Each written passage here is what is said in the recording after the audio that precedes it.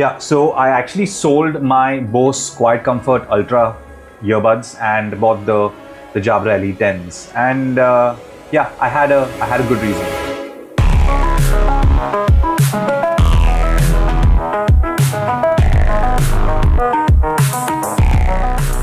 So let me prefix this by saying the Bose Quiet Comfort Ultras are the best. They are the leaders in terms of noise cancellation. And the reason I say this is because every earphone kind of cancels out certain frequencies of noise, but not a wider range. For example, you'll have certain earphones that would cancel out lower frequencies like bass and the noise of the engine, anything that's on a lower frequency, but higher frequencies like babies crying, or people talking in a high pitch would not get cancelled out, or vice versa.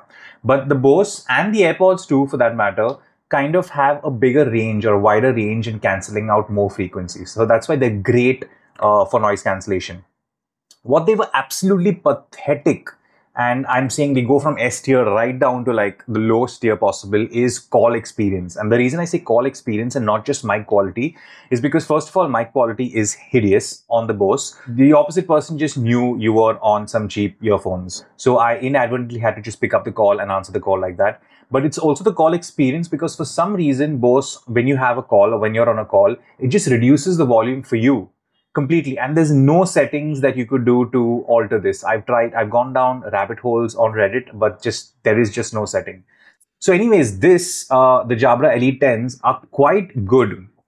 They're not great for noise cancellation, but they are one of those earphones that kind of tick a lot of boxes and aren't great in any one category, but they are quite good overall in all categories. So they're not great in noise cancellation. They are not great in mic pickups. They're definitely way better than the Bose, but not like the best in the market. But they're fairly decent in each category. I'm not going to rant on the specs. You can just kind of read the specs of the Elite 10s or anywhere on the internet, or I'll just put it here, and you can just screenshot this but I just wanted to give you all my experience in using these. Now, these are great earphones in terms of sound quality, very balanced sound.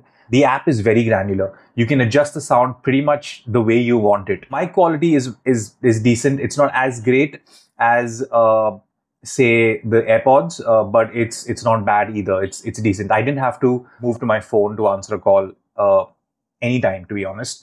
And the call quality for yourself is good as well. Noise cancellation, it's great at lower frequencies like the engine sound on an aircraft, not great on higher frequencies. So babies crying and people talking in high pitch will come through. When I say the app is extremely good is because it kind of gives you the opportunity or the options to alter anything.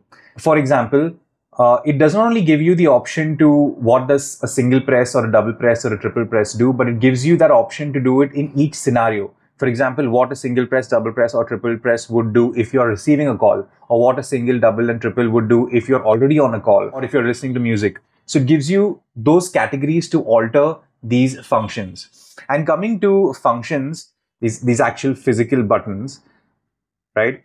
I think they are the second best available. I would grade the worst being the touch controls like the Samsung Galaxy Buds or even the Bose have, because you hardly touch your head, or if you're sleeping or your hoodie touches, it just does a function that you don't want it to. So I think touch controls are the worst. Physical buttons are better than the touch controls because you don't have accidental touches all that much. And also, if you want to adjust your earbud, you can just hold the earbud around the button and adjust it. But I think the best ones are the pinch controls, the ones that the AirPods and the OnePlus has. Now, remember when I said I really like the controls? They're great, but there's just one thing that I would change, or if I was Jabra, I would change the next variation, is the long press. The long press option is only restricted to either the voice assistant or each earbud is volume up and volume down.